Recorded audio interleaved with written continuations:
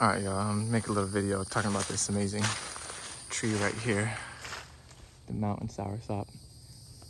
But before I do, I want to give a little context as to where I'm at and what I'm doing, what I'm working on.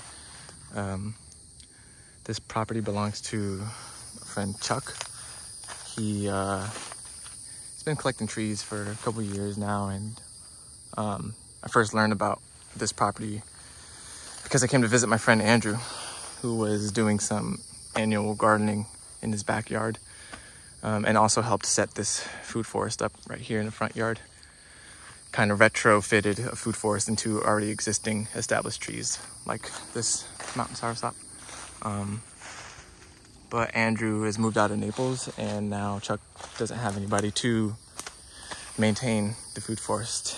And I reached out to him and told him that I love maintaining food forests, and that's kind of all I ever want to do. So I told him I could do it in the syntropic style, and he was totally down for it. And so here's my first day on the job, and I got to work with this magnificent tree right here, mountain soursop. So he had an arborist friend come here a couple days ago and just do a kind of a hack job pruning, and brought all this amazing material to the ground. And I'm organizing that and feeding it to these bananas here, because my friend Andrew, who was here previously, planted some really cool and rare varieties of bananas. Got this one right here with a nice rack on it. I wish I could tell you guys which one it is. There's usually a sign, but I'll try to figure that out, because this is a really cool looking banana or plantain, I'm not sure. But so yeah, I'm getting the trimmings from the beautiful mountain soursop and feeding the bananas with it. But I want to make this video to specifically highlight mountain soursop and its potential as an agroforestry powerhouse for South Florida.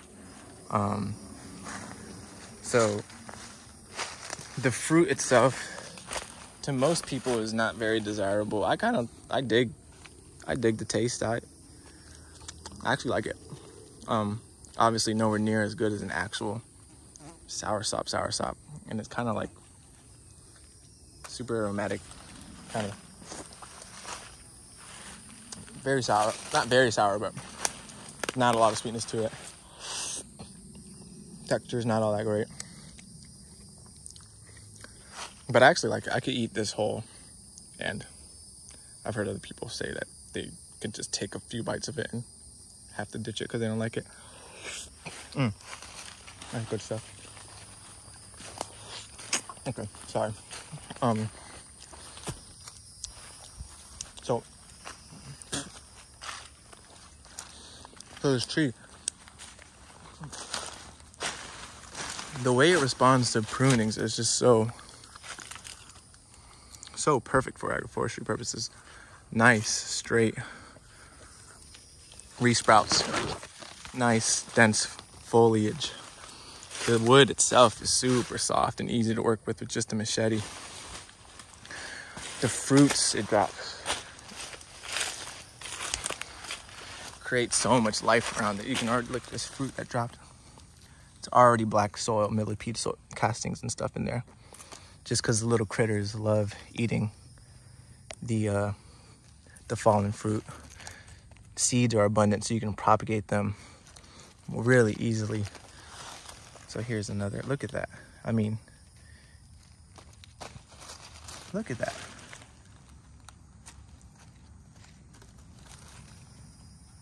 Beautiful. You can graft other Annona species onto it, and it's a vigorous rootstock. As you can see how vigorous this tree is. And I don't know, just an overall amazing tree, and I'm so stoked to be working with it. It's just a tree of abundance, you know. It gives so much, and you can see it takes a lot of damage, and it just keeps on giving and keeps on giving. And now these nice bananas are gonna get a treat.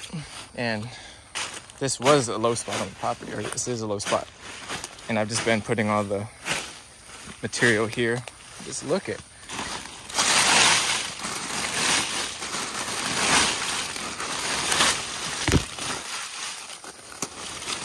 That's abundance right there.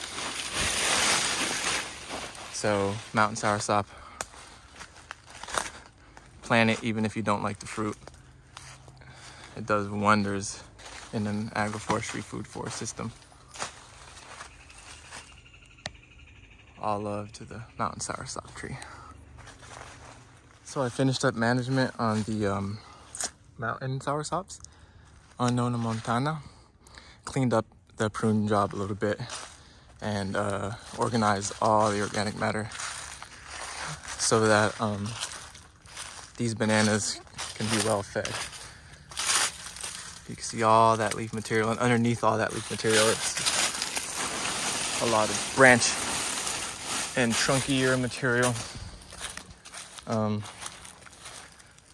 So that's that for the mountain soursop. You can see this area now has a lot more sunlight penetration in. I wish I would have taken a video before the arborist pruned everything back, because they were just crazy trees, I remember. But now there's a cool patch here to work with. Look at all that sun. It's got nice protection from the morning sun, and then really pretty much all day sun after that. Check the bananas out as well. They're over here. They're getting fed very well. I put a little extra emphasis on this one since it's fruiting. There's a lot of trunk material under here as well. But that's my first experience working with mountain soursop in an agroforestry context, and super excited about it. Awesome tree. Peace.